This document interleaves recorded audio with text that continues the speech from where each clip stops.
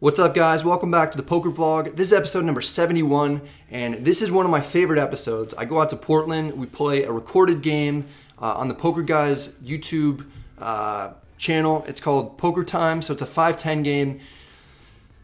Insane action, really cool lineup, and if you guys haven't checked out the Poker Guys YouTube channel yet, you should definitely do it. They do a lot of analysis of big poker hands, and then they also have their own recorded game, which is what this episode is of. So I have live footage, which I'm excited to share with you. They do a great job of doing the commentary, so a lot of times I'll switch back and forth between my analysis and their analysis. But before we get into it, I've got an announcement to make. We did the pokercoaching.com giveaway. That's Jonathan Little's site where they have the interactive hand quizzes, which is probably the best way to learn how to play poker. Some of the best players on the planet are teaching you guys how to play cash games and tournaments. Jonathan Little himself is a tournament master. He's also really good at cash games, but he's got like nearly 7 million in tournament earnings or something. So with this giveaway, everyone who entered had a chance to win a free 1-year membership to the site, a one-on-one coaching session with Jonathan Little, and several free poker books. So it was like a $1,000 value, which is pretty awesome. And instead of having just one winner, Jonathan reached out to me yesterday and said that he would also pick 4 additional winners who would receive a free 1-year membership, which is super cool. Happy to have this contest with you guys and provide you some free content, free 1-year memberships, poker training sites. It really is one of the best in the world. So let's go ahead and get to the winners. There were 3 randomly chosen 1-year membership winners. Those are Paul, George Wolf, and Seabass. Not sure if it's the same Seabass from Dumb and Dumber, but we also chose one winner who had the most entries. She was at the top of the leaderboard. You get to the top of the leaderboard by sharing the contest with other people. So she was at the top, and that is Christine Eckert. Congratulations to you 4. You're all receiving a 1-year membership to pokercoaching.com. And the grand prize winner was randomly selected. Let's get a drum roll. All right. Grand prize winner is Tony Lopez. Congratulations, Tony. I don't think you have any relationship to Ty Lopez, but you're going to be receiving the one-on-one coaching session, the 1-year membership, and the free books. Very cool stuff. If you didn't win the contest, I imagine you're pretty bummed out, and that's understandable. But don't go into a deep state of depression. Jonathan is offering all the YouTube viewers $200 off a 1-year membership. So instead of $297, it's only $97. I'll have a link below in the description box. If you use the promo code BRAD, that's how you get it. And if you sign up before October 7th, you'll receive 15 bonus stars. Those bonus stars will unlock 3 additional training videos from Jonathan Little. Those are worth $97 each. So definitely sign up for the site. One of the absolute best ways to improve your game. I highly suggest checking it out. All right, let's go ahead and get into the episode. Hope you guys enjoy it.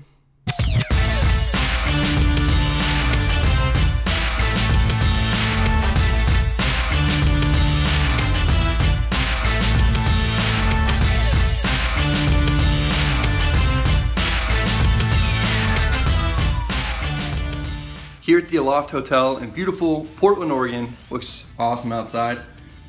Lots of trees. Vegas doesn't have too many trees, so this is nice. Anyway, Andrew and I are gonna meet up with the poker guys at Portland Meadows probably in about an hour. And then we're just gonna jump in the 5-10 game. It's gonna be $2,400 max. So I imagine that's what we'll both buy in for. And I just watched some of the other episodes, some of the prior poker times, and there's a ton of action, so it's really important to run good. We'll see what happens.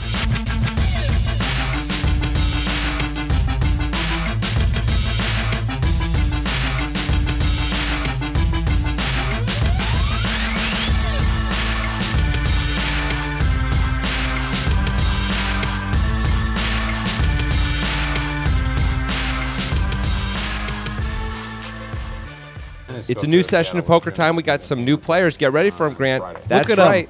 It's Andrew Nemi. It's Brad Owen. Vlogger Superstars. There's Brad on the left and Andrew on the right. Joseph is surrounded. He's in the Vlogger sandwich. Is that okay to say? I don't know. I'm not sure either. It's kind of a superstar lineup there. There's Brewer. We got Jake. We got Wonka. These guys are legit.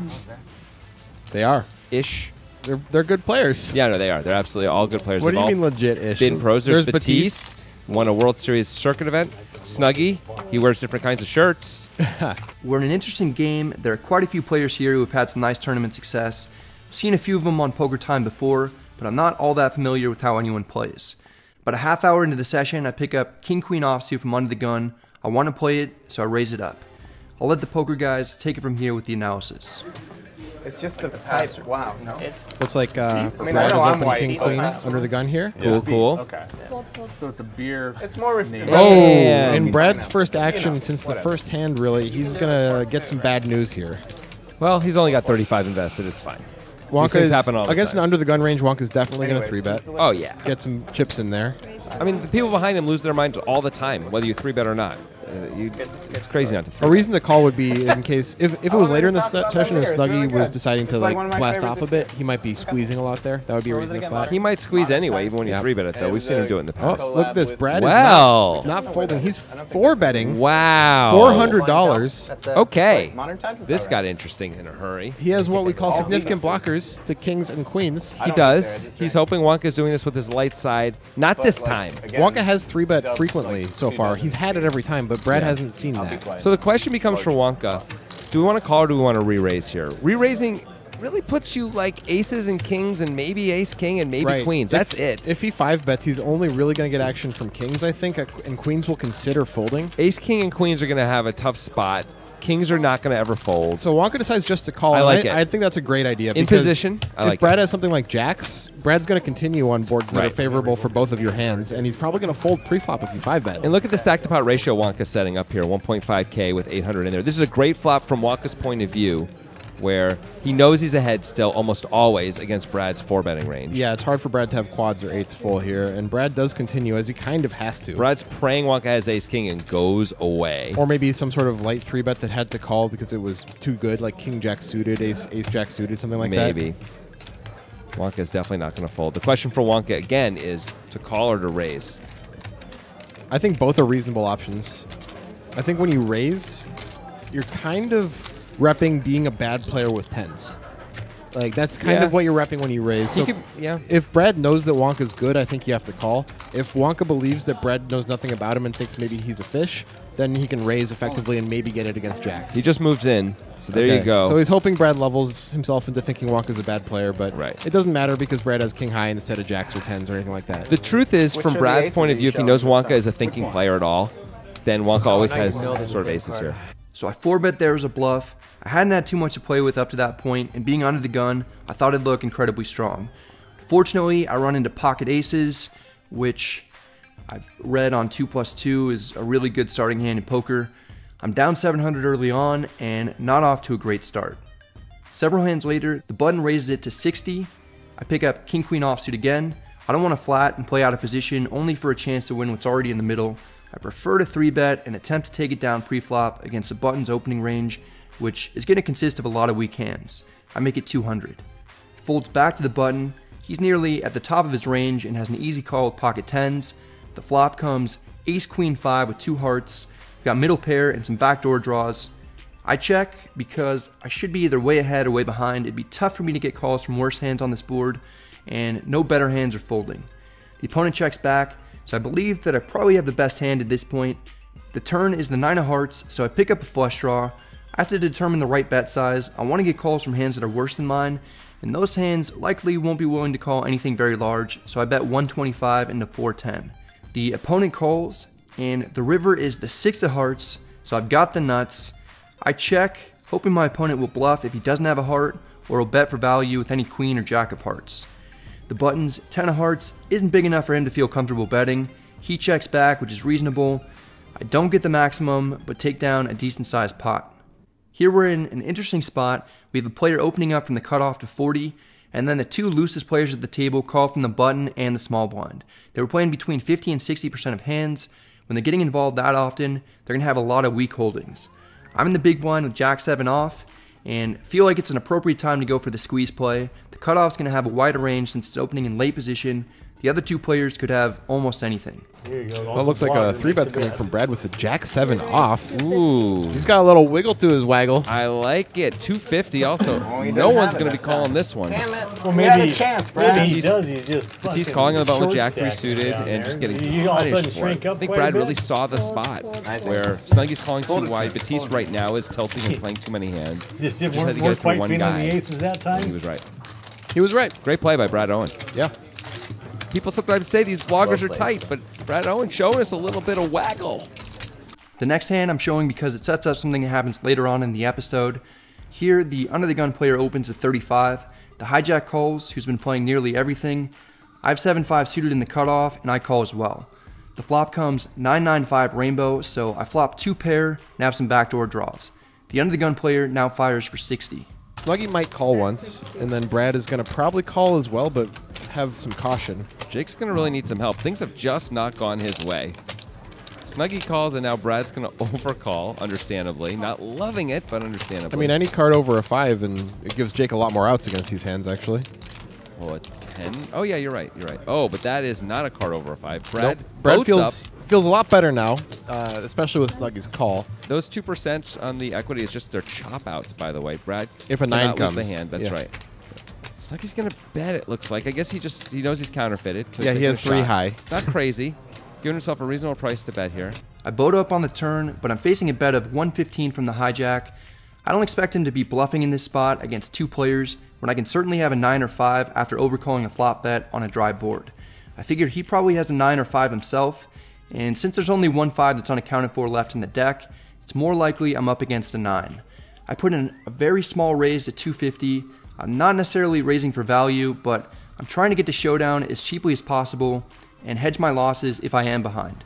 My thinking is that if I get re-raise, I can be reasonably certain that I'm up against a better boat and I can get away from the hand cheaply rather than calling a bet of 115 here and potentially having to call a much larger bet on the river. Sometimes the opponent may just flat with a 9, check the river hoping I'll bet, and I can check back as well, getting to showdown that way. If the opponent is bluffing, like in this instance, it's pretty unlikely he's going to fire again on the river, so I don't really lose value by raising when I'm up against those types of hands. It's a somewhat odd line, and you'll see both players fold, but the real reason I'm putting this hand in the episode is because the opponents and I all agreed that the winner of each hand has to show 1 card. Brad shows the 5. Brad does not show the 7, shows the 5. That's interesting. He's trying to get some credit for later, I guess. The announcers are absolutely right. I do want to build up some credit in case an opportunity comes up to bluff down the road. A short time after, the hijack opens up with 10-8 suited. The cutoff calls with Queen-Jack offsuit. He's the player who I just shown the full house to. I pick up Jack-8 of hearts, and I prefer to 3-bet rather than call here usually, but I've been 3-betting a lot. I'm in position, my hand has a decent amount of potential, and we're pretty deep, so I just flat. Andrew comes along as well. We go 4 ways to the flop. Who do you think is going to win? I'm going to go with Brad Owen. No, I'm going to go with Snuggy. I would go with Snuggy if I were... Hold on, I take Snuggy. Mark's mom. I mean, Brad does have the backdoor flush draw. He's got an open ender for the America? chop. Snuggy flops a straight, and it's checked to him. He bets 50. I've seen Snuggy play an extremely wide pre-flop range. I've also seen him make bluff attempts and multi-way pots. There's nothing in this hand so far that necessarily indicates he's super strong.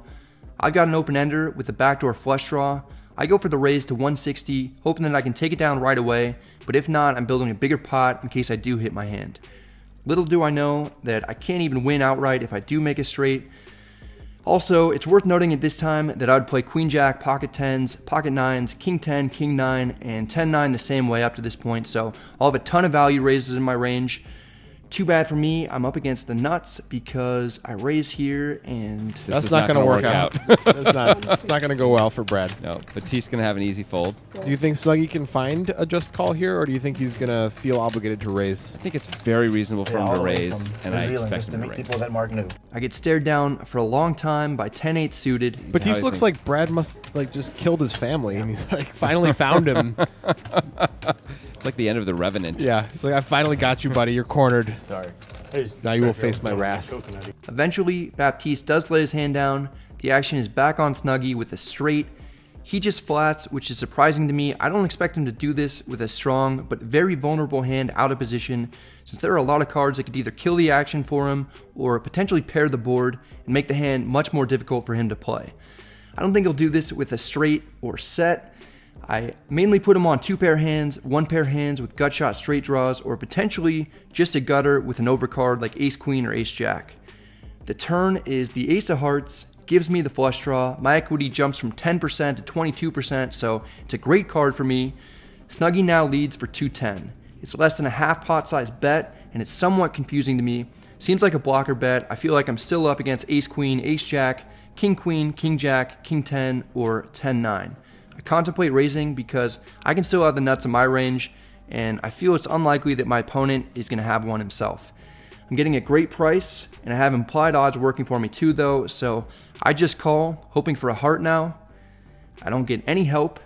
The river is another 9. That does pair the board, so it's slightly frightening for Snuggie, but he's going to lead anyway. I like betting again. Snuggie bets 335. Not much I can do here. I've got nothing. I can only fold, and that's what I do. I fold. I fold, right? Well, Snuggie bet 38% a pot. I get the sense that he's afraid of something. I don't think he'll necessarily show up with a boat or a straight very often here. Me, on the other hand, I could certainly play full houses like this, and on rare occasions, even queen jack. The last hand I played with Snuggie, I showed him that I raised him on the turn with a boat. That should have gotten me a lot of credit. He thought I was a nit before that, so I feel like it's a good time to cash in on my image. I pull the trigger and raise to 1100. Even if I do get called, I can't imagine a better situation to get caught bluffing. This opponent plays every hand that he can, and he's on my direct right. I'll have plenty of opportunities to get my money back from him if it does go poorly. And as you can imagine, Snuggie snap calls. Did he fold? I don't know. No, it looks like it was a call. No, he folded! Oh! Snuggie folded! Just kidding. He snap folds face up. I can't bluff a player like this without showing him. I turn over the hand, hoping that it'll go off the rails a little. He takes it well at first, but his play definitely loosens up even more than it was before. We're in a great position to win lots of money. How about Brad Owen pulling the trigger there? That was strong. It was very strong. In this hand, we find ourselves in a similar pre-flop situation that we were in earlier. Wonka raises, but this time from early position with pocket 10s, so he's got a strong hand. Baptiste calls with pocket 6s. Snuggie calls with 8-5 offsuit. I pick up ace-4 of diamonds. I want to get involved. And Brad Owen ain't going to fold either. That's like kind of the pause you always see before a 3-bet, and there it is. 200. I like the sizing a lot. Owen's size is big in his 3-bets, and I like it too. He gives himself real fold equity. He did this with kings as well as with king-queen before. He's doing it with his ace-4 suited, so he's got real consistency to his sizing. It makes it tough. I mean, Wonka can't fold 10s, but he already can't like his situation. It's going to be a weird stack to pot ratio thing already. He is folding. Wow. Well, Wow. that means I got to believe everyone's going to fold now, right? He did open under the gun, and Owen decided to 3-bet anyway. And Owen has been getting his 3-bets through. If Wonka had seen some of the 3-bets, or if he had seen the 4-bet that Owen did against him, and Baptiste calls with the 2 6s, by the way. I get the best hand to fold, but Baptiste does make the call with the 6s. I put him on a hand like the one that he's got. I expect him to have low to medium-sized pocket pairs a ton of the time here. When the board comes 7-5-4, I'm not too pleased because it's a board that's much better for his calling range than it is for my 3-bet range. There are no high cards on the board, so my range is mainly going to only consist of 1-pair hands at best. Baptiste checks. My hand has value. I'm ahead of all ace and king highs. I also have a backdoor flush draw and a backdoor straight draw that wouldn't be any good. I check because I don't think I'll be able to get any hands that are beating me to lay it down. Oh, that's a bad card for Baptiste. Not only because Owen improves his equity, but also because Owen has a bunch of ace-king in his range. Yep. Owen's definitely going to continue here, and Baptiste, I don't think can fold with the open ender and a pair. I think that would be a bad play. I don't expect him to fold. He's getting 3-1 also. But Owen can. Oh no, it's way. It says 125 is 225. Yeah. There's the call. Not a surprise, but Baptiste is not going to like another barrel on the river, which I gotta believe is coming a lot. Well, it's definitely coming now because Owen improves to what is almost always the best hand. We get a great run out, not only for our actual hand, but also for our perceived range. And Baptiste knows that kings and aces are not good for him once I 3-bet and check back the flop. He checks river. With 2-pair, I'm certainly going to bet though. I don't anticipate getting called that often. I make it 500. Baptiste lets it go quickly. It's not a huge pot, but our stack is steadily increasing and we're up 1,500 on the night. Now we're under the gun and we're not allowed to straddle, but by this point most of the table is doing blind bets from this position. I put in a blind 40. Andrew is under the gun +2. He raises to 120 with 9-6 suited. He's just trying to get involved and have some fun on the stream. Snuggie calls in the big blind with ace-6 offsuit, and I defend with king-queen for 80 more as well. We go three ways to the we flop. have some vlogger on vlogger action And here. Snuggie, by the way, just gets in there with the ace-6 off. Let's get this shit rolling. For 110 more. Yeah, he had only put in 10. That's the effect of the drinks, I believe. And Brad flops best by a mile. I guess it's time to check call. A lot of the times, all 3 streets, depending on the run out. Andrew doesn't strike me as the type of guy who's going to triple barrel that often. Well, we're going to check call at least whenever Andrew bets. Let's see if he goes for it once here. It makes a lot of sense. It looks like he's betting about half pot, I need water. something like that. Seems reasonable. This is a reasonably good flop for Andrew's range. Snuggie talking to the third player in the hand as he's clearly going to fold, but going to take a little time with it.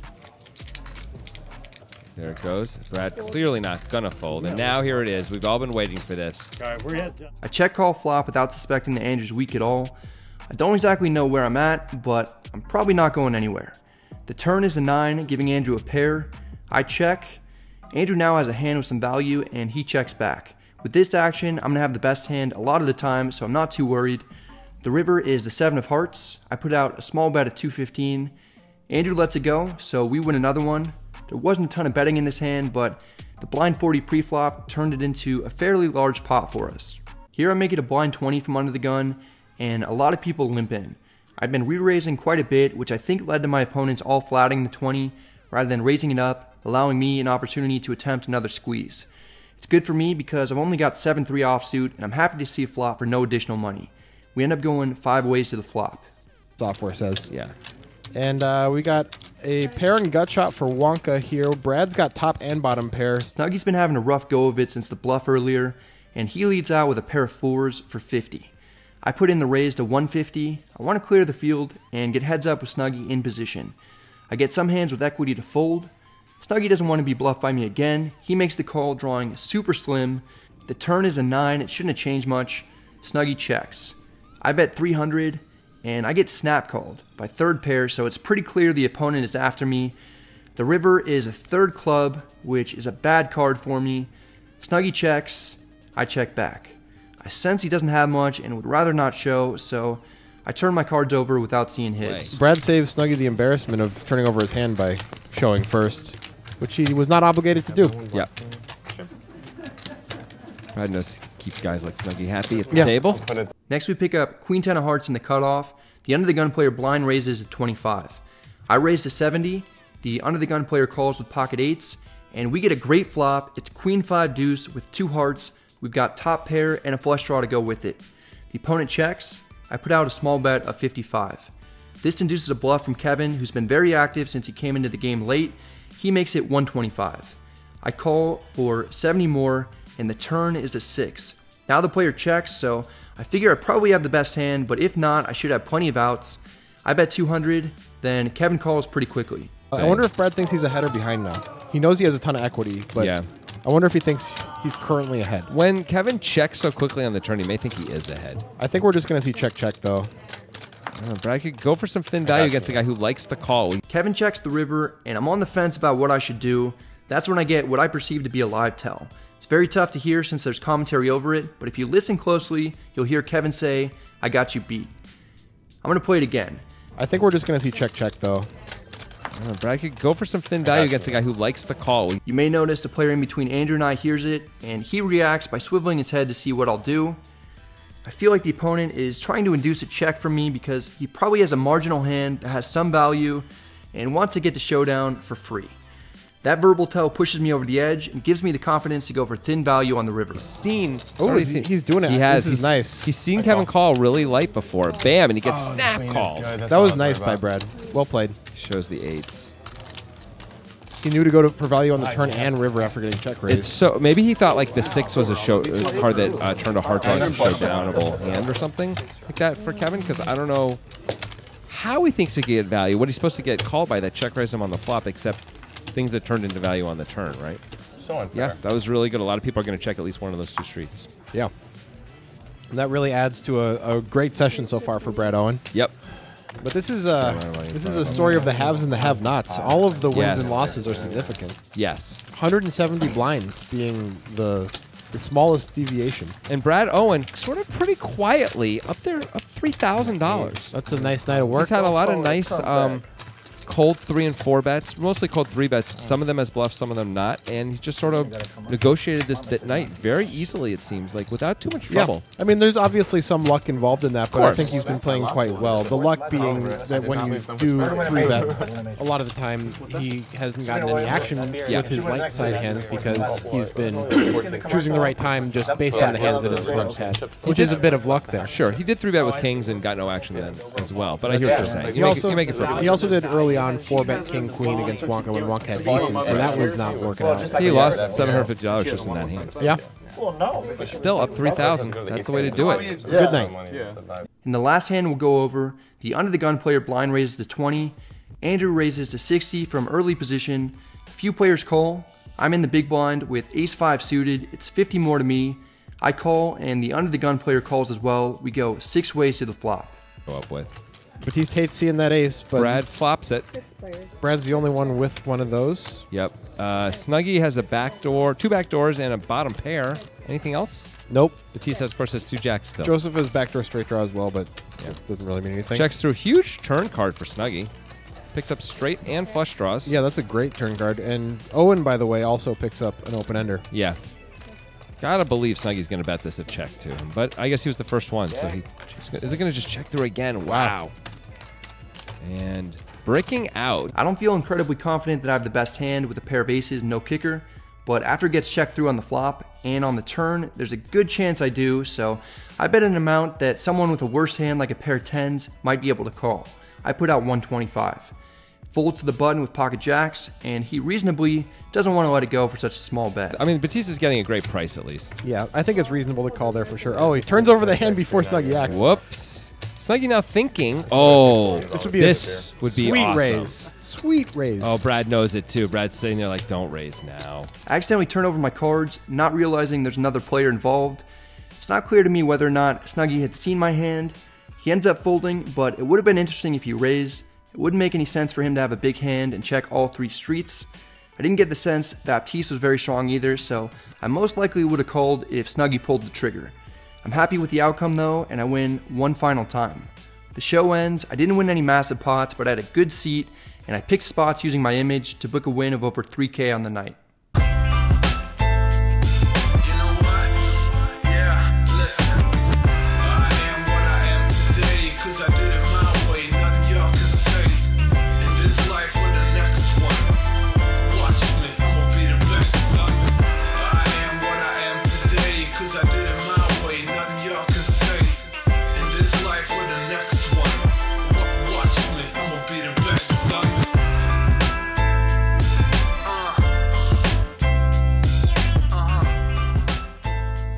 That's it for this one, guys. I hope you enjoyed it. If you did, please remember to hit the like and subscribe buttons. If you have any questions or comments, let me know in the comment section below, and I'm happy to get back to you.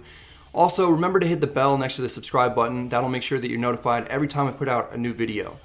I want to give a big thanks to the poker guys. They're awesome. Some of the best commentators in the game. Not only are they like super knowledgeable in poker, but they mix in a lot of humor too, which I appreciate. And we just had a great time in Portland. Obviously, it's nice to win, but just everyone who played in the game was really friendly as well. So check out their YouTube channel. I'll link down below in the description box. They have this show, and then they also do analysis of other poker hands. And if you want to see every hand that I played during the session, the poker guys are releasing, I think, videos every Tuesday in like 30 to 40 minute segments. So you can see the big hands that I played, and big hands that other people got involved in, and you can listen to their commentary because I think it's really interesting. Also, be sure to join the site pokercoaching.com. I'll have a link down below in the description box for that. That'll get you $200 off a 1-year membership. So instead of $297, it's only $97, which is a great value. Mentioned earlier, it's one of the best ways to improve your poker game. I really believe that. Also, if you sign up before October 7th, you get the 15 bonus stars, which will unlock 3 additional Jonathan Little videos that are worth $97 each.